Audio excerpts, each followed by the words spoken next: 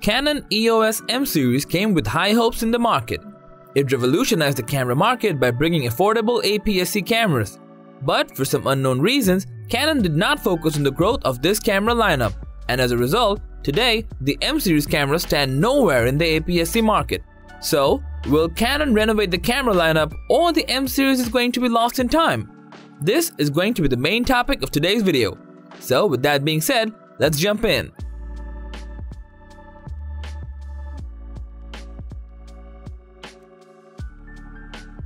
Previously, we have seen rumors about the R Series APS-C lineup, and the first thing that came into our mind is whether Canon is going to get rid of its EOS M lineup, because it was the most neglected camera lineup for Canon so far.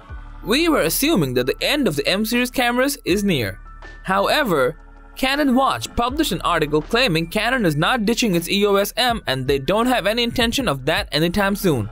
At the same time, sources said that Canon acknowledged that it would delay off EOS M cameras and lenses production because of the pandemic. Another reason for slowing down on the EOS M lineup is to put the utmost focus on the EOS R lineup, as the market is shifting fast from DSLR to mirrorless cameras. And it does make sense that Canon will not ditch its EOS M lineup. Firstly, the EOS M50 is one of the best-selling cameras in the market. Other cameras in the lineup are also popular for their affordable price range. So a big chunk of the camera market is invested in the EOS M series. So Canon might not find it wise to give up on its M series cameras. But the question is, what about the consumers? Are they ready to wait for Canon's new M series camera and lenses, which is not supposed to be happening soon? Or will they switch to other competitive brands? This is the question only time can answer. But there is obviously a chance for other brands like Sony, Fujifilm and Nikon to target this market, as it is now neglected by Canon. Besides, Canon M series users are not entirely happy with the lens support Canon is currently providing. There is no adapter or anything that will let Canon M series camera users attach an RF lens to their cameras. And sources also say that Canon currently has no plans to make an RF adapter for M series cameras. So it is high time for others to focus on this market niche. Now let's take a deeper look into the Canon's EOS EF M lenses. The lenses are definitely affordable and compact. But how about the performance? Currently, there are only 8 native Canon EF M lenses for M series cameras. Among them, you will find a bunch of variable aperture lenses with the widest end f3.5. There is also EF M 32mm f1.4, but the focus jump in that lens is not smooth. Besides, we have the 22mm f2, which is an okay lens except for it doesn't have any stabilization. So there's nothing much to choose from Canon native lenses.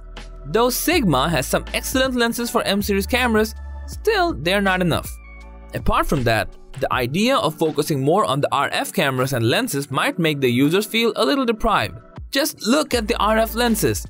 They're super fast and have a high-end rugged feel. Now look at the EF M glasses. Very slow and feels cheap. And what about the M series cameras? The best-selling M50 was released in 2018, and we haven't heard of any new camera in this lineup until 2020 when the M50 Mark II was released. And it was a huge disappointment. Canon came up with a new model, but the changes from its previous model were so trivial that it could be done through a firmware update on the M50. So clearly, Canon has not been putting a lot of effort into its M series cameras. Another vital question is it wise to invest in the M series now? Well, big no there. Though Canon Watch says there is no intention of Canon to end this series, but they're just rumors and claims without solid ground. Looking at the price range, the M series might seem a good option, but once you invest in it, you're literally stuck. You're limited by lens support, you're limited by camera model, the ecosystem of the M series will obstruct you from growing big. And if you choose to upgrade, there are a few transferable things. So you might have to start over from the beginning. You have to get used to a new lineup again. On the other hand, competitors like Sony have introduced one mount system which has greatly expanded transferability between different camera lineups. So after all these discussions, is the Canon M series going to die? Our observation says yes, it is. Eventually. It has to compete with Fujifilm and Sony APS-C cameras in the coming days, which is not possible with the current M series cameras. The best possibility is Canon might bring an R series APS-C lineup. Though Canon has been delaying the R series APS-C, eventually they have to do it if they really want to compete side by side for APS-C market share. So what are your thoughts about the EOS M lineup? Let us know in the comment section.